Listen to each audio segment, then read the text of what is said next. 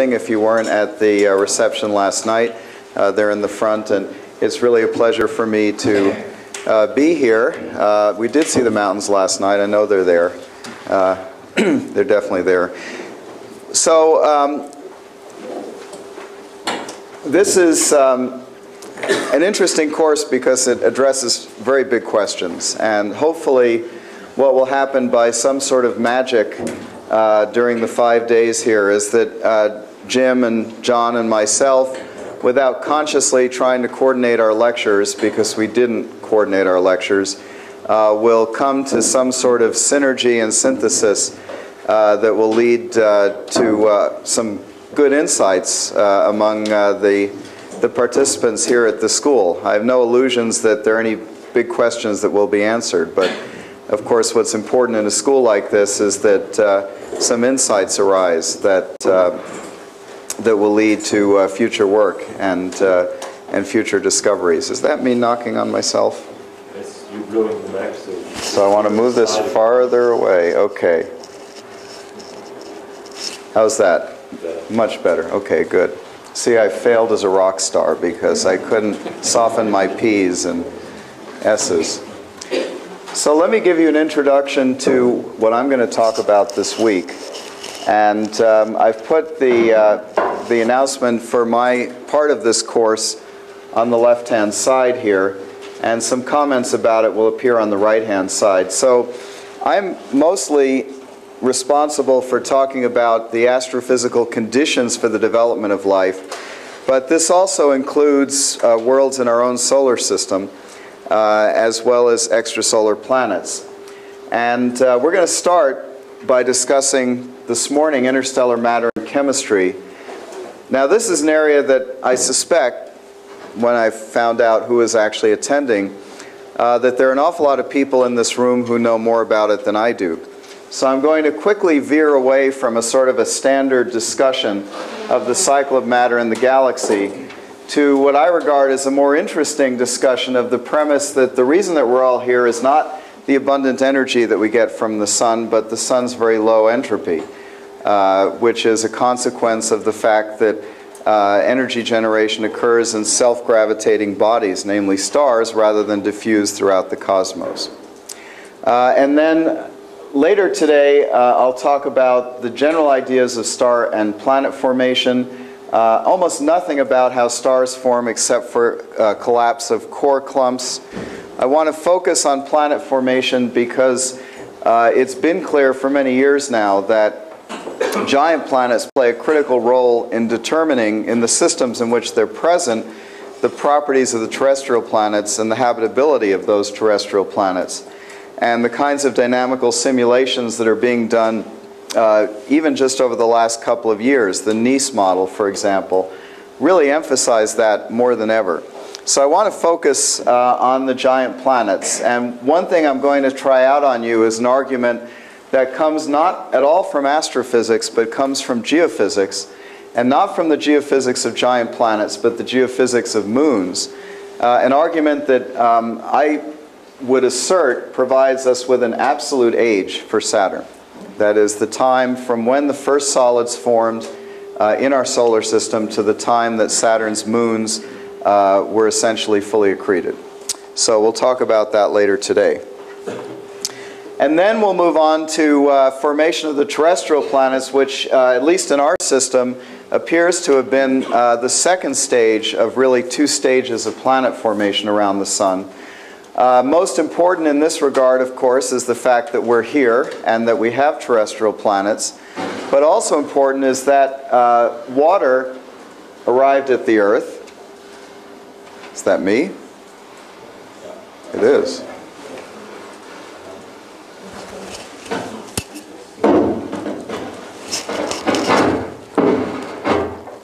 Okay, much better. Is the fact that water arrived at the Earth. And the question is, how did the Earth get that water? Because there's something of a paradox in expecting that a planet that sits at a distance appropriate for being in its habitable zone, for being in the star's habitable zone, to actually have large amounts of liquid water, and I'll explain that. So I'll talk about various models, but the conclusion that I'll come to is that the source of Earth's water is not represented by anything that's in our meteorite collections, which is kind of unfortunate. But at the moment, that's what I'm thinking. We'll move on then to the early evolution of the Earth, collisions and bombardments. The earliest history of the Earth, as was the case for the earliest history of all the planets, was really dominated by collisions, the impact frequency and how that impact frequency tailed off, and the possibility that seems now almost certain that there was a peak, a later peak in the distribution called the late heavy bombardment. How that actually affected the habitability of the Earth is very, very important. And one of the interesting questions associated with the potential origin of the late heavy bombardment through an outcome of the NEAS model, the model that's been offered by the group led by Morbidelli, is that perhaps the history of the earliest history of the Earth may be, if not necessarily anomalous, at least particular. That is, there may not be a typical early history for planets that are potentially habitable when we think about one system versus another. Here, Jim Casting and I will begin to converge harmoniously, and our lectures will magically complement each other.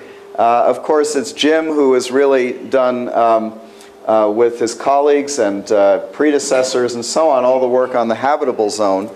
I've actually tried to take a twist on the habitable zone and talk not so much about liquid water but liquid methane, and I'll explain why that is when I give this lecture. And if you then feel cheated that I didn't talk about the classic habitable zone, you can ask Jim to explain it for you. I'll then move on in lectures 6 and 7 to talk about the worlds in our solar system that may potentially be habitable. Now, as astrophysicists, you should immediately recognize that as soon as somebody says these are the worlds you should focus on, it might be better to go look at other worlds, because almost always theorists are wrong, but they're usually wrong for a good reason, and that advances science. So these are the worlds that have been most talked about in our solar system: Mars, Europa, Titan, and Enceladus, aside from the Earth, of course.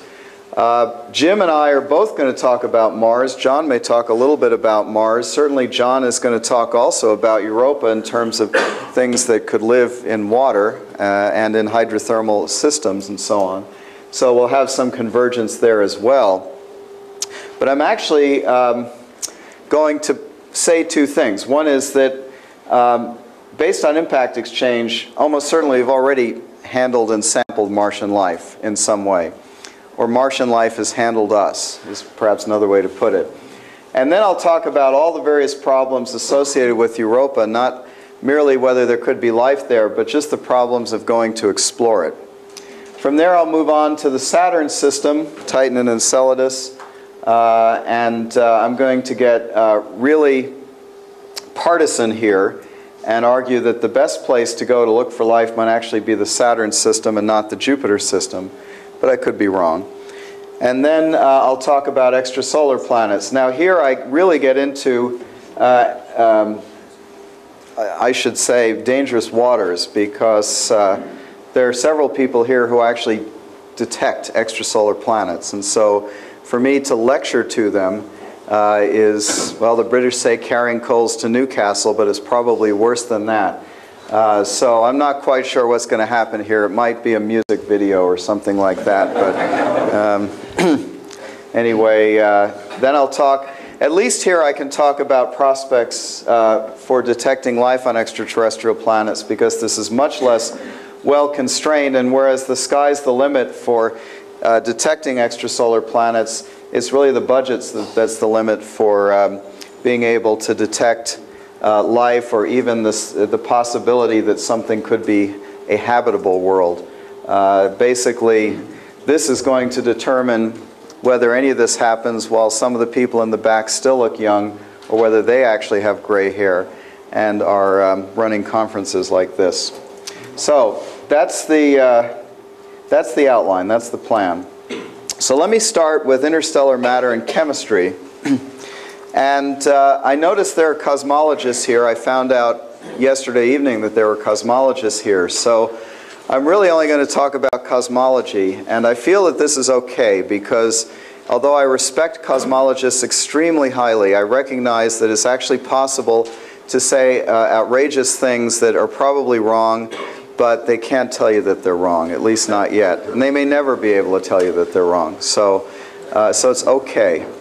So this is a very familiar diagram now that came from the WMAP team originally. I think it may have some precursors to it. It is an attempt, and I think it's a quite nice attempt, to chart out in a way that's at least graphically understandable, even if it's not geometrically correct, the history of the universe from the time of the Big Bang, which is here labeled as quantum fluctuations, to through inflation, and then on to the overall evolution of the cosmos. Now, the key issues with respect to the universe, as we know it, are that it appears to have had a very definite beginning to it, which has been very nicely hammered down at something like 13.7 billion years ago by looking at variations in the cosmic microwave background radiation. The key problem is what actually happens prior to the time that the universe could actually be observed in this way with these background fluctuations, because there had to have been an enormous change of scale that's called inflation, which some regard as an essential part of a particular cosmological model, and others regard as arbitrary. But whatever happened, this was essential to actually making a universe that could produce elements and then molecules, and essentially have the macroscopic space and the physical laws necessary to do that. So whether this is all embedded within some larger dimensional brain, BRANE, or something else is the realm of modern cosmology and is very interesting, but is beyond me. But what's important is that the first stars appear a few hundred million years after the Big Bang. And once they begin, elements other than hydrogen and helium and a little bit of lithium are generated within the interiors of these stars and also in the course of the end state of the more massive stars, the supernovas, as they explode. And that production of elements is crucial to the formation of planets and life. Now, this process, of course, goes on, starting with very metal-poor stars that are essentially purely hydrogen and helium, onto the so-called population 2 stars, which are metal deficient, but which have some metals, that is, have some elements heavier than hydrogen and helium. And then within the last 4 to 8 billion years, stars that have a composition that is comparable to that of the Sun. Now, whether the earlier metal-poor stars could have managed during their formation to eke out a few planets and thereby produce life early in the cosmos is, of course, not clear. We don't know because we don't know of any other life besides our own in the cosmos. And finding planets around metal-poor stars is a very, very important aspect of the search. If one were to find a number of such stars that had planets, that would be a significant development. Of course, they'd be very hard to see, but not impossible. The last few billion years, last half, I should say, of the history of the cosmos has been characterized, again, by expansion, but by an accelerated expansion, which is not well understood. It is characterized in terms of dark energy, which essentially exerts a kind of a negative pressure, which, depending on its particular strength and origin, could actually dominate everything after some unknown number of lifetimes of the universe, and eventually tear everything up, which would be a definitive end to everything. But, of course, this is not well understood, and a lot of modern cosmology is devoted to trying to understand it. I'm not going to focus on this, of course. What's important for the development of planets and life is what goes on in the main part of this expanding cone. And here, what is crucial is the ability of the cosmos to manufacture not only elements, but also molecules and polymers. So, since we're going to be talking a lot about life, let me try to simplify it to the same egregious extent that I just tried to simplify cosmology. Life as we know it essentially uses all the elements that are available on the Earth. And since the Earth is the only place where we know life exists, I can simply keep referring to the Earth. Of course, the dominant elements that are present in life, I realize now I actually have a pointer here. The dominant elements that are present in life are carbon, hydrogen, oxygen, nitrogen. There are other elements that are crucially important as well. Phosphorus is important in the information-carrying molecules and the energy-bearing molecules, as well as metals and so on. Whatever is in the environment, life uses in one form or another. There are some elements that are preferred. Obviously, life uses carbon. It doesn't use silicon, which is one row down in the periodic table. Life uses phosphorus. It doesn't use arsenic, in spite of the recent discovery that was announced by NASA. Arsenic being one row down from phosphorus in the periodic table. So there are some preferences according to the particular bonding properties and the number of completed electron shells and so on. There are also preferences associated with abundance. If you look at cosmic abundances, of course hydrogen and helium are the most abundant elements, but the next group of elements are those that are produced in the standard nucleosynthetic process of converting hydrogen to alpha particles and then building alpha particles into carbon, nitrogen, and oxygen. Those are very abundant, and those are the key elements used in life. They're the building blocks of the simple molecules, amino acids, and the nucleotide bases. And these simple molecules, which can be produced abiotically and are produced in space, then go on to be built up into polymers, proteins, which are the structural scaffolding of life and also serve as very elaborate catalysts. The enzymes are crucial for life, but the proteins themselves cannot be constructed without the information that's contained in two molecules, DNA and RNA, which are built up from the sugar ribose and deoxyribose, bound together with phosphate bonds, high-energy bonds, and these serve as the structure to build ladders of nucleotide bases that are essentially letters in an alphabet that provide the order and the particular identification of amino acids that have to be assembled together in a chain to make functional proteins. Now, because of that, there's this interesting chicken and egg problem. The proteins are really needed to replicate DNA and to sustain this whole machinery of the exchange of information between DNA and RNA, the various types of RNA, and then the assembly of proteins with the instructions in RNA. But at the same time, the proteins are constructed only with the instructions that are available in the DNA and the RNA. So where does this actually start? Where do you start this cycle? And John is going to explain all about that later in the week. But what's important for us is that these are molecules, small molecules, and these are polymers, and the universe has to be suitable for making molecules and polymers. And so it has to be cool enough to do that. And the universe is cool enough to do that because of its expansion. So the cycle of matter in the present epoch can be sketched out in this way.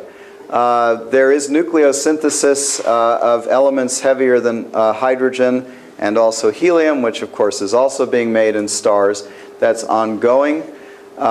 These are expelled, of course, into the interstellar medium, find their way into molecular clouds. Molecules are formed within those molecular clouds. There are a wide variety of environments within those clouds of differing temperature and composition. Grain formation is possible in the interstellar medium in various environments, particularly in clouds.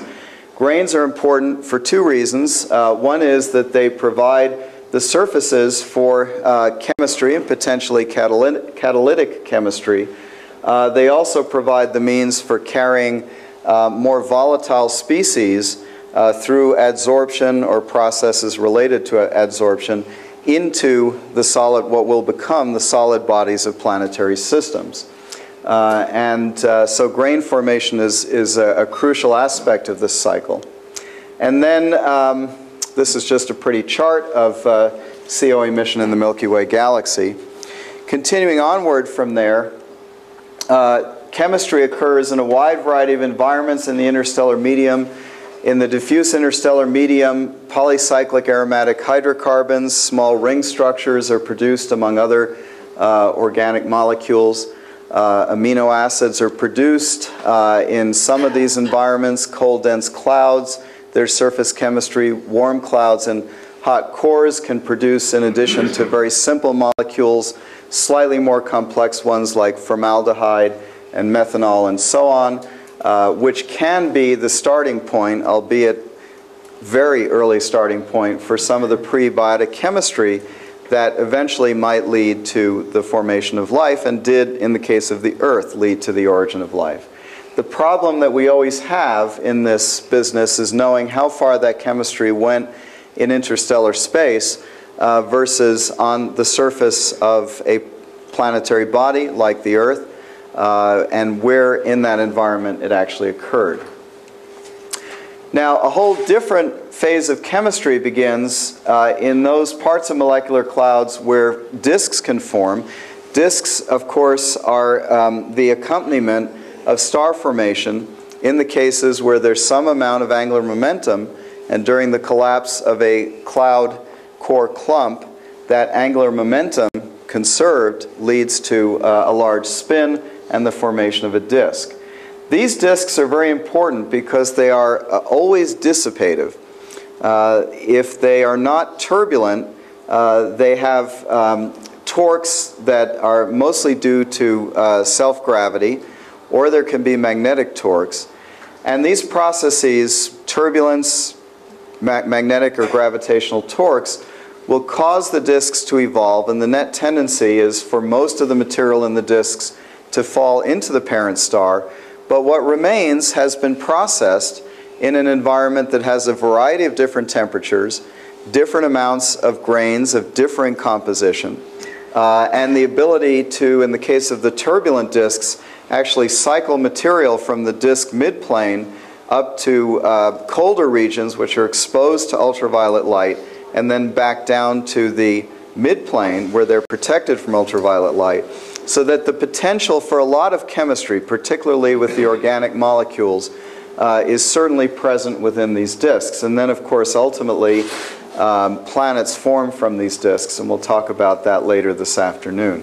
So chemistry during infall, exposure to shocks, thermal chemistry in the disk, chemistry even in concentrated regions, higher pressure regions around giant planets as they form, produces completely different molecular abundances, more CH4 and less carbon monoxide, for example. And then planets have atmospheres. In fact, planets probably have several stages of atmospheres in which planetary chemistry occurs, chemistry that is driven both by thermal processes, just due to the background temperatures, and also due to the entry of hypersonic bolides, fragments of material left over from the formation of the solar system, and also chemistry associated with irradiation from the early sun, both photon radiation and also particle radiation. And then in these planetary atmospheres and on the surfaces where chemistry occurs, at least in one place, life began. It developed, built mountain resorts, had conferences about how it came to be, and eventually it's all over with. The parent star, in this case the sun, becomes a red giant, expels the atmospheres from those planets that are in the habitable zone, and that's really the end of everything. But it may actually be the case, as I think maybe Jim is going to talk about, that life might have an ending earlier than that. Are you going to talk about that, or am I supposed to talk about that? We'll negotiate. We'll figure that out over wine, right? Okay. But, you know, this is the ultimate end, but there may be an earlier end. Yeah, that's right. Now, in the case of more massive stars, of course, that expulsion of material is expelling a large fraction of the mass of the star itself, and that kind of closes the cycle of matter in the galaxy, if you want to think of it as a cycle. And we have plenty of evidence for all of this. These are data from ISO, quite old now, but it's a very nice chart that shows as a function, this is flux on the y-axis, wavelength in microns on the x-axis, in the infrared from 5 microns out to 40 microns. This is going to be the sweet spot for the MIRI instrument, the mid-infrared spectrometer and imager on James Webb Space Telescope, which, once it is launched, will really be able to do a fantastic job on all these objects. But ISO did a terrific job as well. So here's in an embedded young stellar object. We see the 10 micron silicate feature, water, methanol, methane carbon dioxide, already quite an impressive chemistry. One also sees here polycyclic aromatic hydrocarbons in a YSO that is coming out of its gaseous and dusty cocoon. Here is a spectrum of a young disk. You don't see very much here, but you do see the silicate emission feature and then polycyclic aromatic hydrocarbons. And then a number of interesting, presumably organic features in mature disks and also in comets. We will know a lot more about comets in the next 5 years when Rosetta actually rendezvous with a comet, but already, as I'll talk about later in the week, we know a tremendous amount about the organic chemistry that is contained within comets, and which may in fact have supplied the Earth with organic material. So, of course, radio astronomers are also able to measure organic molecules and identify them through some very, very high precision laboratory work. This is a small subset of the organic molecules that have been found in interstellar space, which include sugars, for example. Amino acids are also produced. These are carboxylic acids related to amino acids. I'm not sure how well this actually comes out, but this is a comparison of fractional abundances. This is 10 to the minus fourth. This is 100 parts per million, a part per million, a part per billion. In the diffuse interstellar medium, cold dark clouds, around a low-mass protostar, and then around a very high-mass protostar in the Orion hot core. The basic idea here is just to show that, of course, molecules, atoms occur in these environments, the diffuse environments. Progressively, one sees disappearance of the atoms and production of ever more complex molecules. And one can imagine that the most interesting molecules, the ones that you simply can't see by astronomical techniques, are also present in these later developments running from the dark clouds on eventually to protoplanetary disks. And so one of the outstanding questions that really needs to be answered if we want to understand how often and in what variety of places the opportunity is available for life to arise is that one needs to be able to probe these environments as deeply as possible to see as complex a set of molecules as possible, even to the point of trying to detect, let's say, RNA in an astrophysical environment. And of course, the coming new facilities in the next 15 or 20 years, some coming online now, some that will be coming online, SOFIA, ALMA, James Webb Space Telescope, large ground-based optical telescopes, additional radio telescopes, sub-millimeter telescopes in the Atacama Desert, for example, will all push this search to a much, much more sensitive and interesting realm, as interesting as it is now. So this is just a conceptual chart of the kinds of chemistry that can go on in dense clouds, and this includes within the dense clouds collapsing clumps and possibly disks that are embedded within them. And basically, this is just a kind of a laundry list of the different kinds of chemistry that one can imagine for small molecules. And so it's not, particularly insightful in any way, except for the fact that one can imagine that all this type of chemistry is going on says something about the complexity of these environments. So a lot of the precursor work, the chemistry needed to produce at least the building block molecules for life, the ones in that middle column of the very simplified chart of life as we know it, is almost certainly going on in interstellar space. And then finally, in disks themselves, this is a depiction by Bill Irvine of a disk embedded within a collapsing clump. Here is the central protostar. There is a hole in the middle here, which is created by the star itself, by the stellar winds. The star has bipolar outflow that you see as well. There is an accretion shock at the surface of the disk here, where grains and gas coming into the disk are slowed, and chemistry occurs along that accretion shock.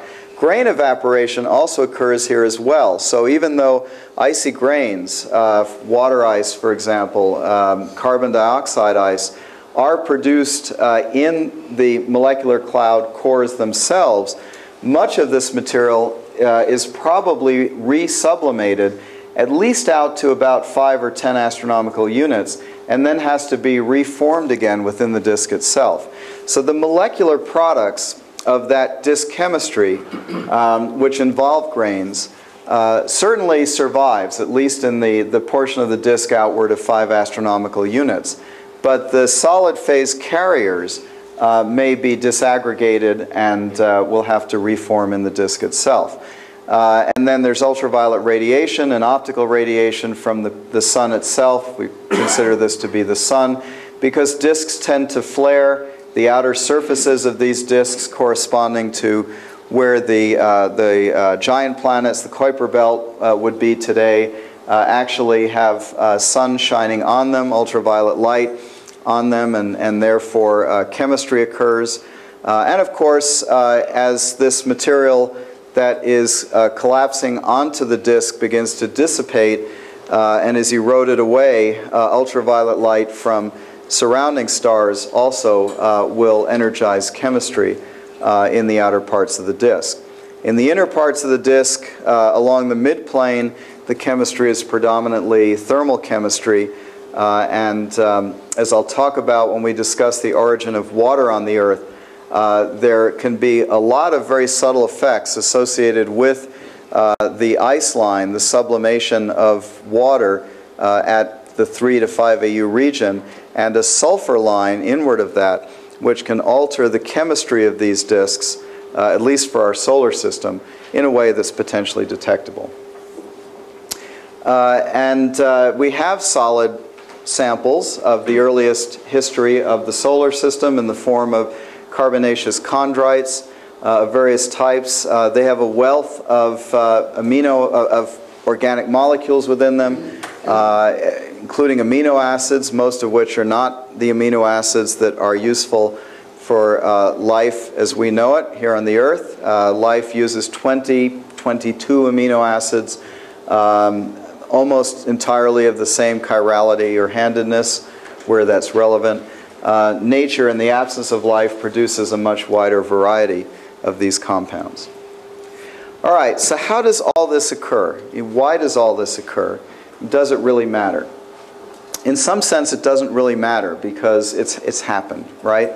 But I think it's interesting to reflect a little bit on what it is that actually sustains the generation of complexity and where this is kind of built into the laws of the cosmos. And so in the last 10 minutes, I want to get a little bit philosophical and discuss that. So we want to ask, how do we get from this business here, where there is some structure, in fact, all the way out to the development of molecules, minerals, polymers, and life?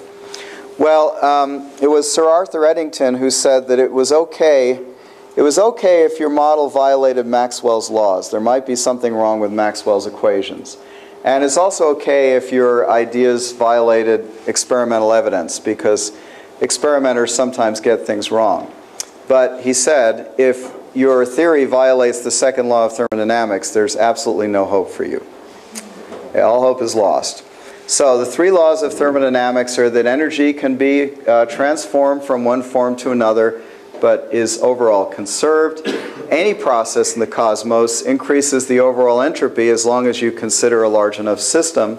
And then the entropy can get arbitrarily small if you go to arbitrarily low temperatures, which is a good thing. So what that means, and this is now a chart from Charlie Lineweaver, which is kind of nice, is that really nothing could have happened in the universe until temperatures got low. Temperatures had to get low because if you want a process to generate complexity, you have to accept the fact that you're going to have to generate a lot of entropy.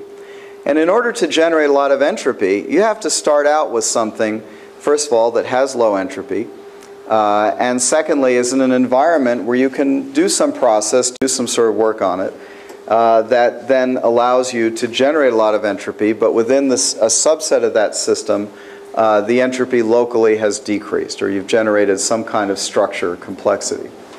And another way to look at that is in terms of thermodynamic free energy, not necessarily the total energy, but the energy available to do some kind of work. And the point of this chart is to show that really, until one got to the point at which stars could actually form, which is here at about let's say a few 100 million years after the origin of the cosmos, the time after the Big Bang. I should point out this is time in years logarithmically, so here we are today. And this is temperature of the universe in degrees Kelvin, also logarithmic. This is the decline of the cosmic microwave background temperature, then this is effectively the temperature of hydrogen and stars, which one can consider to be lower than the cosmic microwave background radiation, potentially. And what's important here is that you eventually get to a point where first atoms can form, and then molecules can form. And then right around, this is just purely associated with temperature. Once you get below 1,000 Kelvin, molecules are stable. And arguably, once you get to this point here, it's possible for stars to actually form. That is, you can have a self-gravitating ball of hydrogen that undergoes fusion, that has a strong temperature gradient now, both between the stellar surface and its interior. Here's the stellar core and the stellar surface, and then the stellar surface and the background. Of course, here matter and radiation have decoupled from each other, and so they have different temperatures. And it's this critical difference, he argues, that allows essentially for the stars to shine and radiate away that energy. And so that's actually not a very long period of time. That's only 400 million years after the Big Bang, so it's 13.3 billion years ago, and that allows a lot of time for other things to happen, which is certainly true. What took a longer period of time, of course, was the development of heavy elements, and therefore the beginning of third-generation stars like the Sun, which only began to shine about 4, 5, 6 billion years ago, depending on the object. So the presence of self-gravitating shining objects in a background dark cosmos is actually crucial to the way that planets get large amounts of free energy, of available energy for work. And we can see that on a chart like this, which was designed for a different purpose by Ken Jux and colleagues at Harvard. And it's very simply a plot of the equivalent black body spectrum of the Sun, given in absolute intensity units as if you were standing 10 parsecs away and looking at it, but that's not relevant to us. So let's just ignore this y-axis here. And then this is wavelength in microns, and that is important. So this is the equivalent black body for the Sun's photospheric effective temperature of something like 5,700 Kelvin. Now what's shown here are black bodies for 4 planets and the zodiacal dust: Jupiter, Venus, Earth, Mars, and the zodiacal dust. We can really focus just on the Earth. We don't need to focus on the others.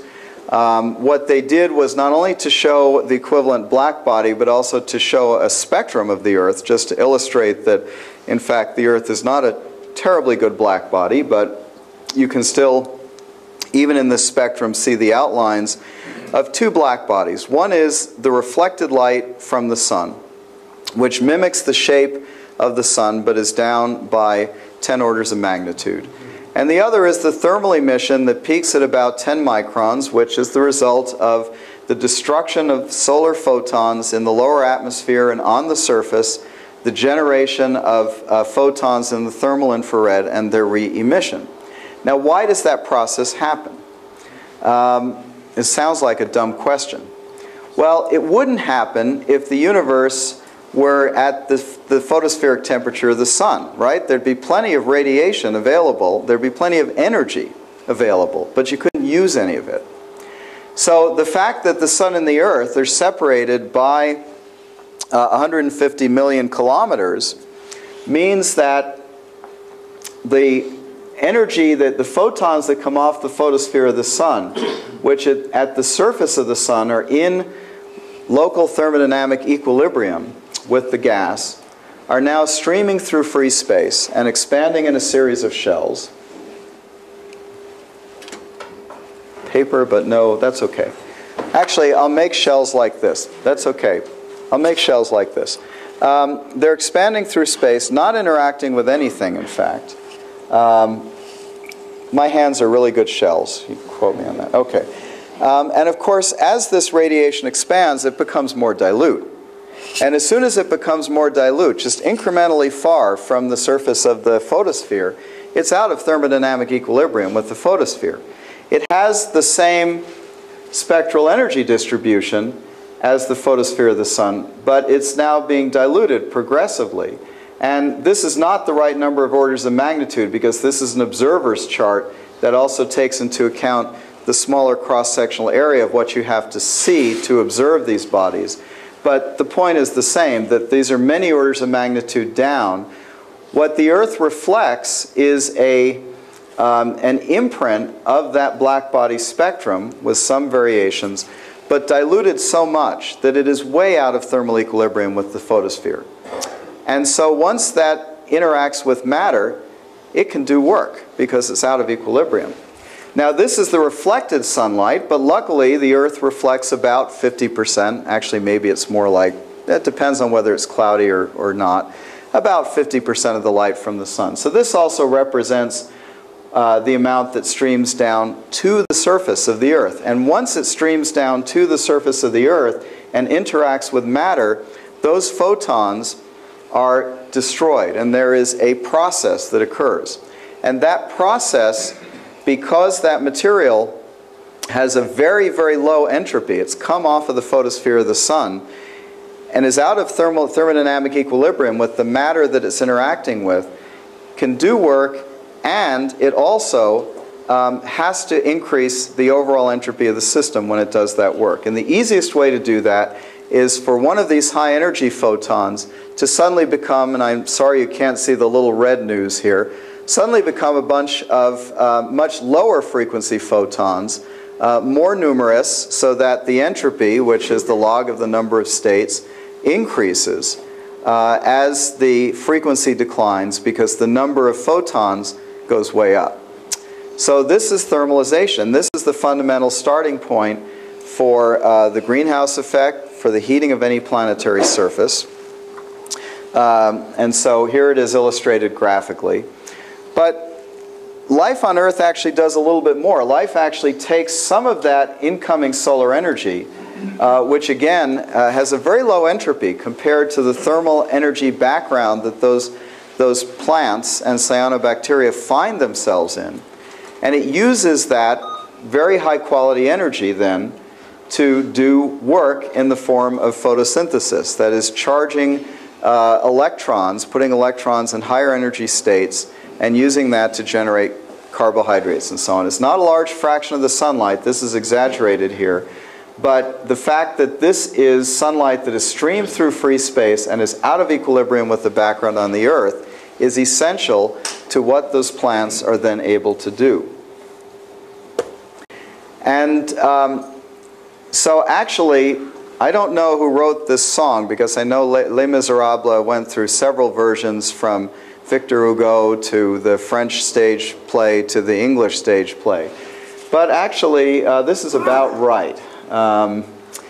The fact that stars are able to fill the darkness, but not too much, so that it's still dark, with photons that are generated initially in the interior at very low entropy, but then by the time they get to the photosphere, the entropy, of course, is increased. But it's still quite low compared to what's generated at the surface of a planet.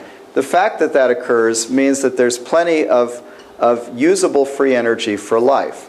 And so the whole structure of the universe that is defined by the initial inflation and the acceleration of the cosmos, leaving aside the details of the physical laws and the constants which everybody focuses on, that this really is the essential reason why we can have life in this view. So anyway, these are little baby charts by Lineweaver showing that even as the environment greatly increases its entropy with time, life is able to take this highly usable free energy and increase its complexity with time, more efficient enzymes, new metabolic paths, more efficient photosynthesis, better use of respiration, ad nauseum, whatever you want to say, because of that capability. Now you might ask, well, gee, couldn't this be done at hydrothermal vents, which is not directly a result of solar radiation or solar nucleosynthesis? Well, indirectly it is a result of nucleosynthesis, because what powers hydrothermal vents are the radioactive elements produced in prior generations of stars. So getting entirely away from stellar nucleosynthesis and trying to find an energy source for life is actually kind of difficult.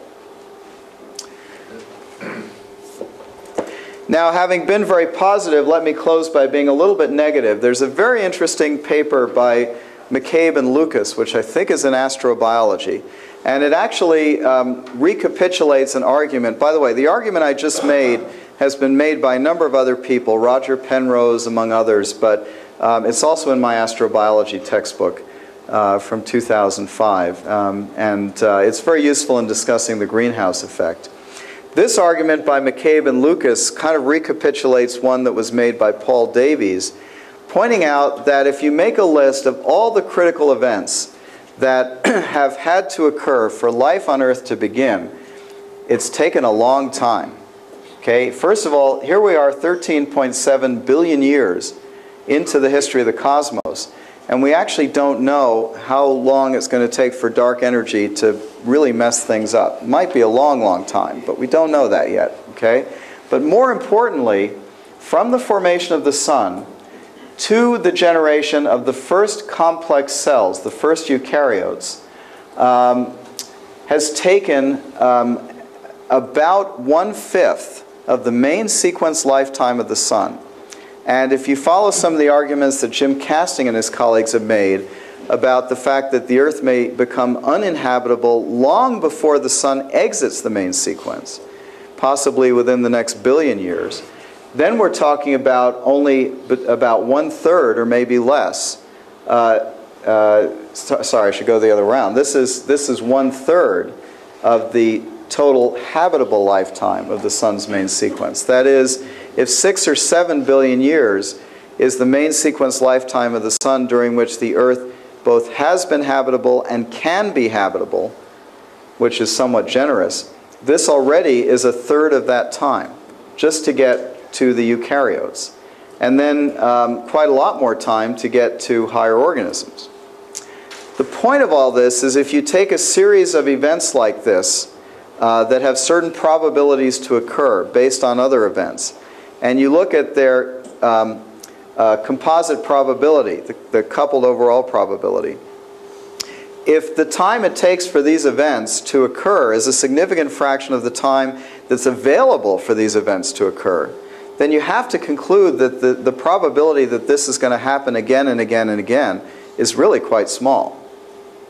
So from the mathematical point of view, there's not a lot that's wrong with this argument. There may be something that's biologically wrong with this argument, but it should give one a little bit of pause. So that's it for my talk. I will close with a few propositions. One is that the really important thing that made life possible in the cosmos is the fact that the universe expands and that most of space is empty, and that gravity contributes to making relatively low entropy radiation. And so that low entropy radiation is the key local feature that makes life on Earth possible.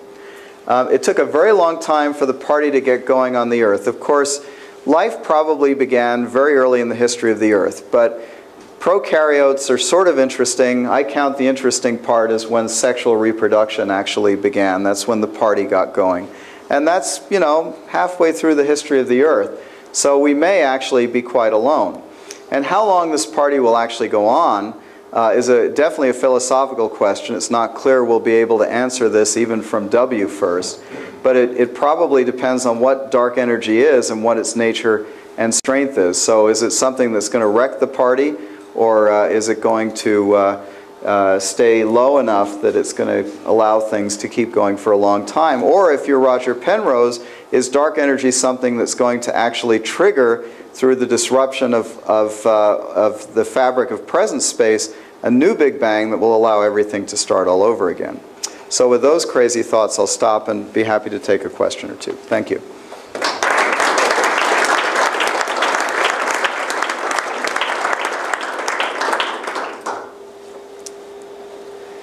Jim.